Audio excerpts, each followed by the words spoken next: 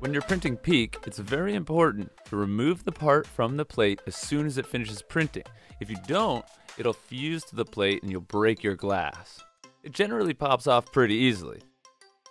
You'll notice a little bit of discoloration on the glass plate and on the part itself. This is totally normal. The glass plate washes off easily with water, and the part itself will become a consistent color after the annealing process. As soon as you remove the part, put it straight into the annealing chamber. You anneal the parts for about 3.5 hours.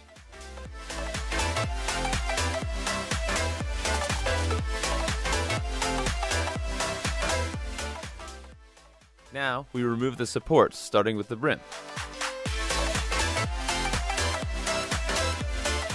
As you can see here, we're using a skin between the part and the support with one layer of separation.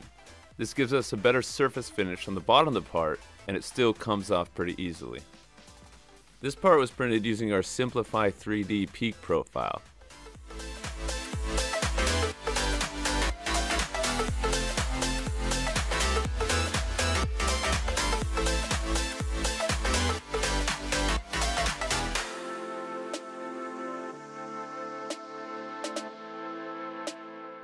This was the first time we printed this model, and you'll notice there's small gaps in between the outline and the infill.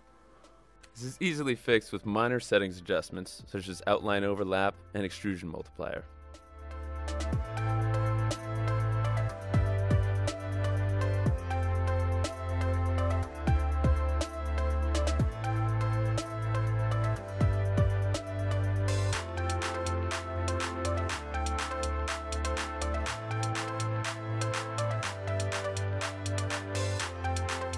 Thanks for watching.